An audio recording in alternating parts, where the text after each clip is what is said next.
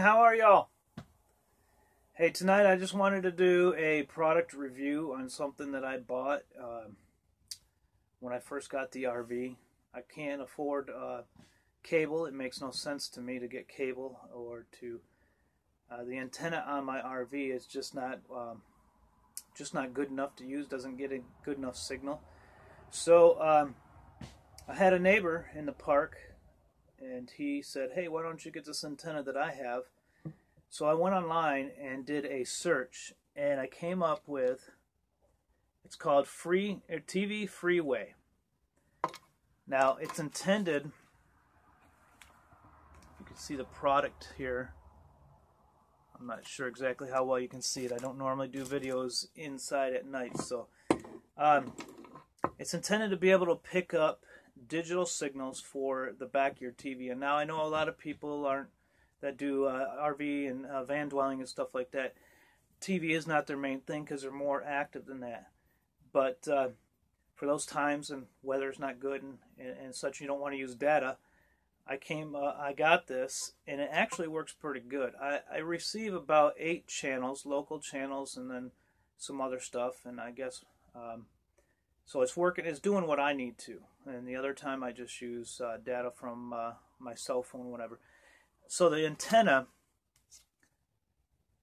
breaks up or is on a swivel, so it can be in any direction you want it to. And with the little connector right here, you just connect that to the back of your TV as if you're putting in cable. And you just position the antennas to get the best signal. Now, if your TV doesn't get a really great signal, doing it that way, which since I moved mine from the cab over into the entertainment center that I built, I had to attach another cord from this to the TV, and then I could move it in different places. But it also comes with a really nice cradle where you can actually cradle the antenna and move it around. Now the cord they give you is maybe 12 inches long. Maybe 12 inches.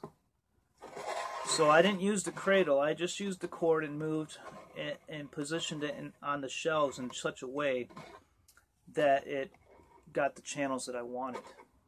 Now I found this online, and I went with bulbhead.com. I got 2 of them for $23, I think it was, or maybe 32 by the time you add 2, because I think it was like $19.99 or 2 for whatever price.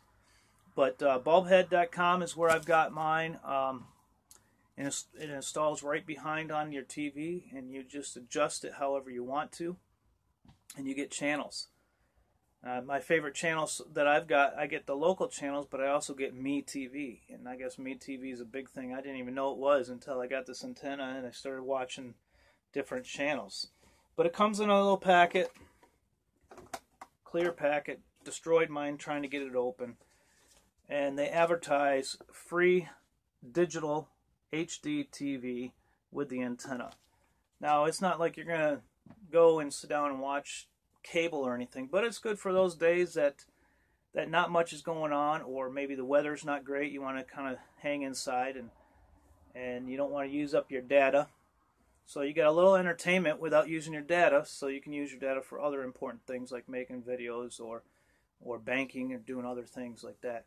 But I thought I'd share that with you.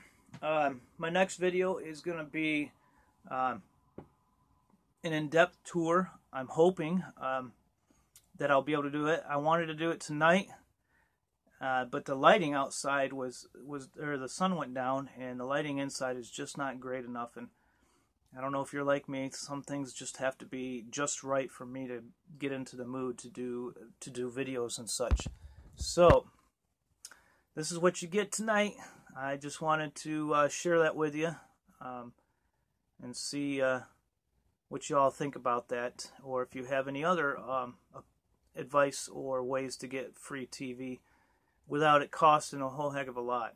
At the park I'm at right now, I could spend up to $60 a month just to have a dish, just to get Wi-Fi, and then I wouldn't have to worry about data, but I couldn't justify that. So at least I have some form of entertainment, and then I just use my 10, 15 gigs of data for the month, and that's what I do. So, hey, y'all, have a good night, and we'll see you on the other side of the road.